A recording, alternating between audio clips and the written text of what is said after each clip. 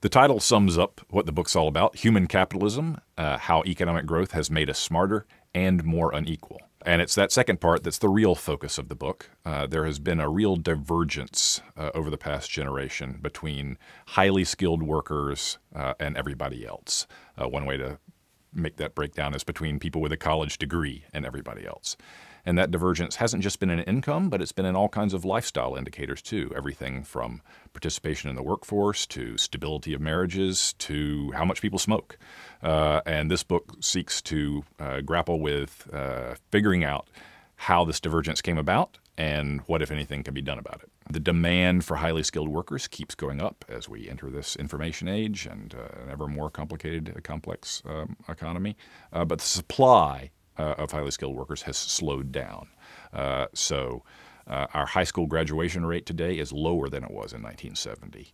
Our college graduation rate has been growing, but much slower over the past 30 years than it did in the 30 years before that. And it's grown not at all for men. All the growth is for women.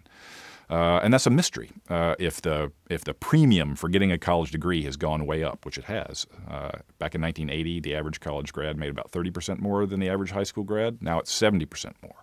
So the market is telling people, go get a college degree, get skills, and yet people aren't responding. The answer to that question, what's going on? Why are some people doing so well and everybody else not kind of falling behind?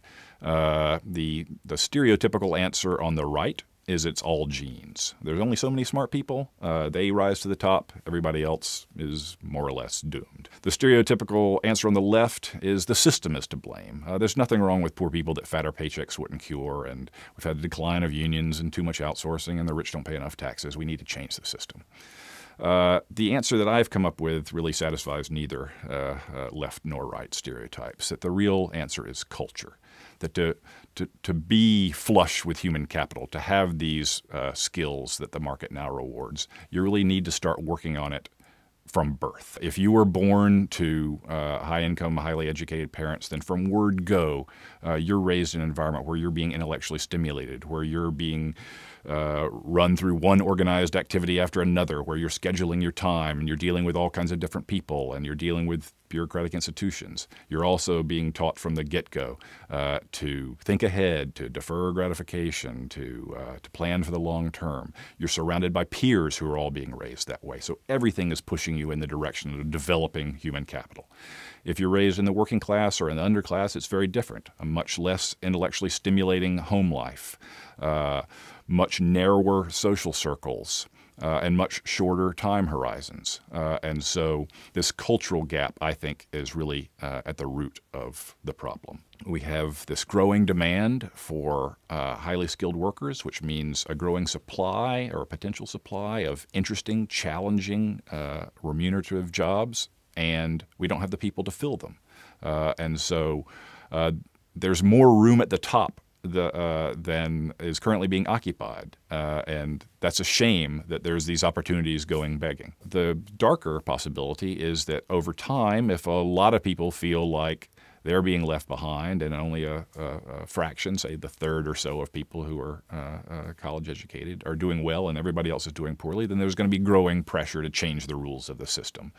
And those changes could take the form of policies that inhibit entrepreneurship, inhibit economic growth, which is what creates the additional complexity, which is what creates the demand for additional skills, which is what creates the potential for further social progress. So it's bad enough to have potential wasted. It's even worse to have potential eradicated. And that's the risk we run if we don't figure out ways to spread opportunities more widely. The case is clear that we need not just to throw more money at the problem, but to change the incentives and change the structures of how schooling is delivered in American life, and in particular to introduce more entrepreneurship, more competition. The good news is that high-quality schools are capable of compensating for these cultural differences. They are capable of closing the achievement gap. Good charter schools, there are some exhaustive studies done of them, they can close that gap or close it significantly. The huge question is, how do we get those little isolated pockets of success scaled up and spread countrywide? And I think the only way to do that is to have a more competitive environment where educational entrepreneurs with a better idea are able to come into the marketplace and able to offer a better product, and successes are copied and failures are abandoned.